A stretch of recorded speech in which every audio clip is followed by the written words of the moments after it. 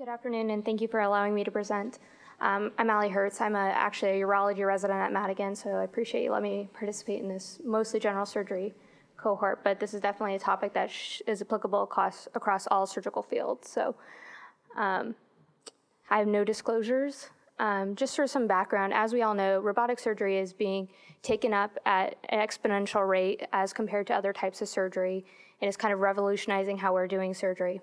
As this happens, we are kind of lagging behind in how we are training and continuing to maintain skills for robotic and laparoscopic surgery, and evolving how to have a program in place at each specific residency program as to how to best train residents.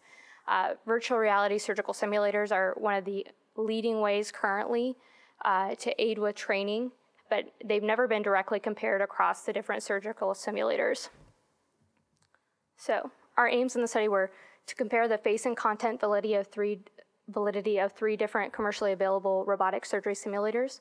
There are actually 5 total. 2 are not available in the United States and were excluded from our discussion for that reason. And then compare pricing and availability of the simulators and assess those implications. So this was an observational cohort study. We recruited 15 participants, somewhat willingly, to complete at least one task per simulator, so rotating amongst the 3 simulators and completing a task, and then they were then asked to complete a face and content validity questionnaire following that. And then statistical analyses were performed. They were also asked to complete a demographics questionnaire, and then commercially available simulators were then investigated for different pricing. So these are the questionnaires that we use for face and content validity. These were previously validated at another simulation study from our institution. Face validity for the group is just the amount of realism that the participant perceives while they're using the simulator. And this was on a 1 to 5 Likert scale. Content validity, alternatively, is the utility or usefulness as a teaching modality. Going into the results, this is just our general demographics. Our mean age was 29. The majority of our participants were male, and the majority of our participants were trainees, with the mean year being a PGY2. Specialty, there were predominantly general surgeons, so I was able to recruit some of my urologists to come participate.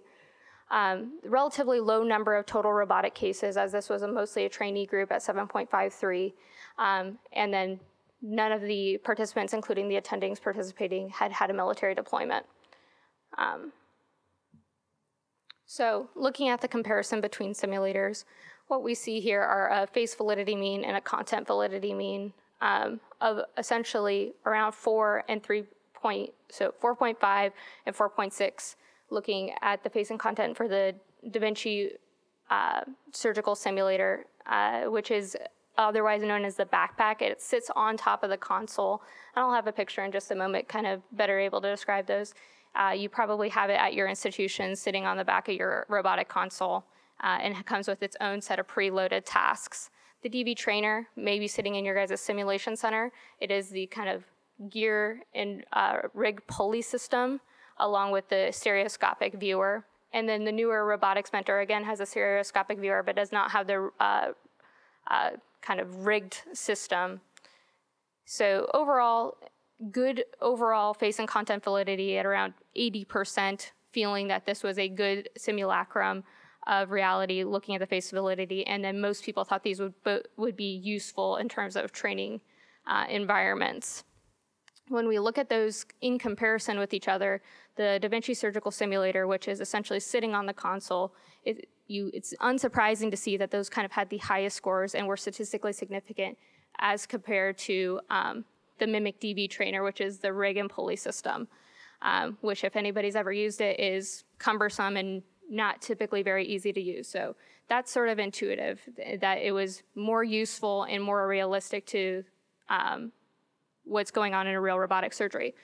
Interestingly, the Symbionics, formerly known as 3D Systems Robotics Mentor, is the newest of the group and has just undergone its own validity as a simulator, was very similar in scores to the backpack simulator and had a trend towards significance over the mimic-DB trainer.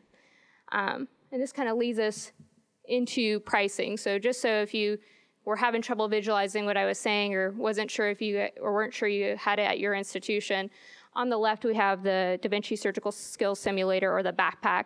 In the middle we have the robotics mentor, and then on the far right the mimic-DB trainer.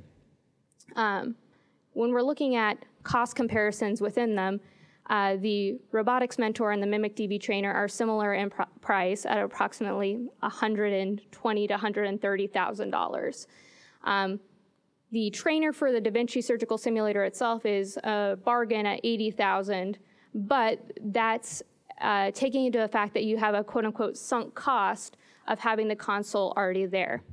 The trade-off there is that this is taking away, anytime it's being used for training environment, it's not being used in a surgical environment. And at a price of about $500 a minute in the operating room, that's a significant price trade-off if you're using it for mostly training. So then programs are kind of faced with, well, do we buy an additional console at $500,000, kind of taking away any sunk costs that you may have had. So this is all to say that all three of the simulators have good face and content validity. The available surgical simulators that don't impact our surgical output are similar in cost and availability, but is not quite as good as the Da Vinci Surgical Skills Simulator. I think it's exciting that the robotics mentor has the trend towards being more similar to the backpack and perhaps being a better option for the future. So weaknesses of the study, it's a small cohort. This is not atypical for simulation research, especially in robotics, just looking across the literature. And no, there was no limit put as to what type of program the individuals chose, which there's a variety available across all the platforms, from just basic skills to entire procedures. The entire procedures are not available on the backpack and would be a source of future investigation. So this isn't to say, hey, this is the best one for your training program, but it's just to put it into a frame of mind that if you have one of these, they all have good face and content validity, and if you're looking to buy one for your program, this would at least give you a good kind of nudge in the right direction. Thank you very much.